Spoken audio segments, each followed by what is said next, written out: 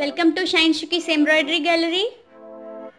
இன்னைக்கு நம்ம ஒரு டிஃபரண்டான bead work pattern பார்க்க போறோம். கசுத்தி எம்ப்ராய்டரின்னு சொல்லுவோம் இல்லையா, ரன்னிங் ஸ்டிச் போட்டு பண்ணுவோம். அதாவது டபுள் ரன்னிங் ஸ்டிச் போட்டு செய்யற கசுத்தி எம்ப்ராய்டரி பேட்டர்ன்ல நான் bead work வந்து பண்ணிருக்கேன். நார்மலா கசுத்தி ஒர்க் வந்து ரன்னிங் ஸ்டிச் போட்டு பண்ணுவோம்.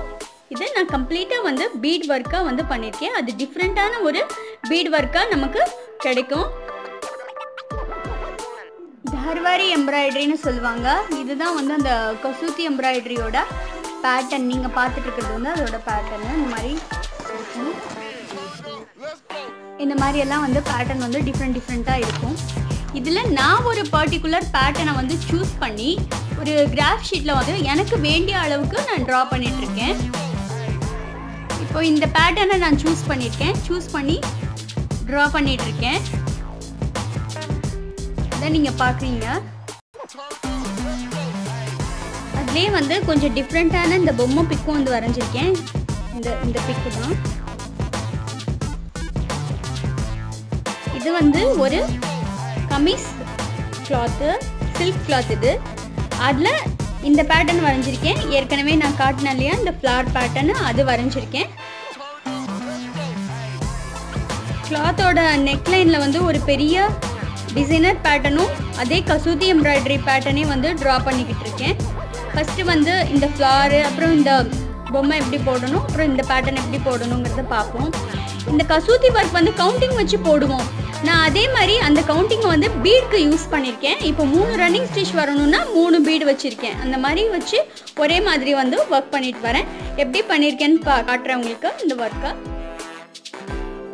இப்போ நீங்கள் பார்த்துட்டு இருக்கிற பேட்டர்னும் வந்து கசூத்தி ஒர்க்கோட பேட்டர்ன் தான் பார்க்குறீங்க. இது நல்லா டிசைனர் லுக் மாதிரி இருக்கும். இதில் வந்து பீட் ஒர்க் பண்ணோன்னா இதுக்கு நான் இந்த க்ரீன் கலர் பீட் யூஸ் பண்ணுறேன். இந்த பீட் வந்து நார்மலாக நமக்கு கிடைக்கிற பீட்லேருந்து கொஞ்சம் டிஃப்ரெண்ட்டாக இருக்கும். இது கொஞ்சம் ஒரே சைஸில் இருக்கிற பீடாக இருக்கும். இந்த மாதிரி நமக்கு மார்க்கெட்டில் வந்து கிடைக்கும். இதை இந்த ஒரு த்ரெட்டை பிடிச்சி இந்த மாதிரி இழுத்திங்கன்னா, மெதுவாக வந்து இழுத்தோம்னா ஆயிடும். இப்போ இதில் வந்து டைரெக்டாக நீடில் வந்து கொடுத்து எடுக்கலாம் பீடை. இது எப்படி எடுக்கலான்னு பார்ப்போம். அதே மாதிரி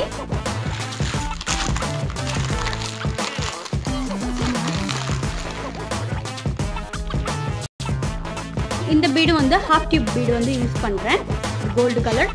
ஸோ கோல்டும் இந்த க்ரீன் கலரும் மிக்ஸ் பண்ணி இந்த ஒர்க்கை வந்து இப்போ செய்ய போகிறோம். எப்படி பண்ணுறதுன்னு பார்ப்போம்.